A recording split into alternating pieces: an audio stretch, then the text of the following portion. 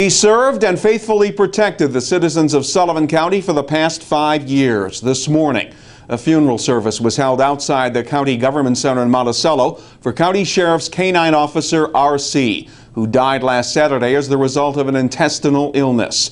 Fellow canine officers and their handlers were on hand to pay tribute to R.C. and his deputy partner, Eric Bryhoff. He was the most loyal, the most dedicated, fearless partner you could ever have. R.C. had graduated from the Orange County Sheriff's Canine Academy in 2007. The same year, he joined the Sullivan County Sheriff's Department.